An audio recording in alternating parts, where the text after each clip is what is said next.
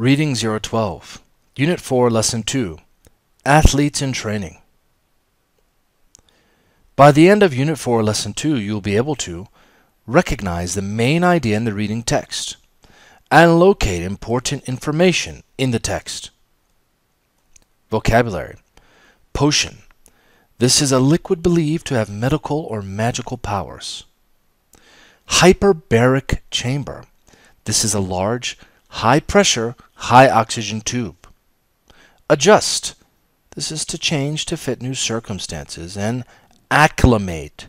This is to get used to something. Preview the magazine article below. Underline the title, the headings, and the first sentence of each paragraph as you preview. Then answer the following questions. Question 1. What is the text about? Question 2. What four athletes are discussed in the text? Question 3. What is the name of the American athlete? Question 4. Who trained in relay running, triple, and long jump? Question 5. Where is Katerina from? Question 6. Which sport did Tegla like? The strange training methods of world-class athletes. World-class athletes have always looked for ways to improve their level of fitness and get an edge on their competitors. During Greek and Roman times, some athletes would lift rocks and drink strange potions as part of their training. In the past century, athletes have tried everything from eating raw eggs to sleeping in hyperbaric chambers to have an advantage and win a competition. Here are four world-class athletes and the uncommon techniques they use to train for their competitions. Chuchi Nambu. Chuchi Nambu was an Olympic athlete in the 1928 and 1932 games.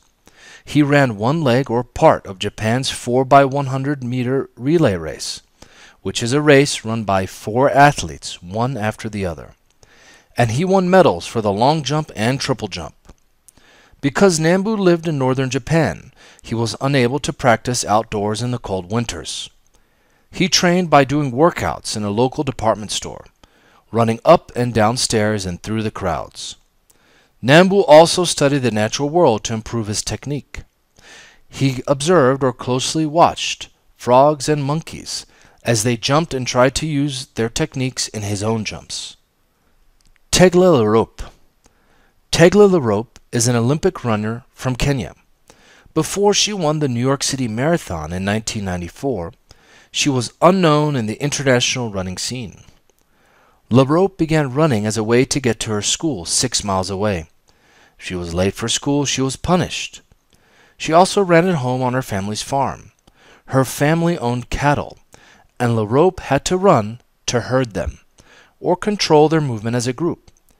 At 4'11" and 90 pounds, she is still considered the fastest female marathon runner.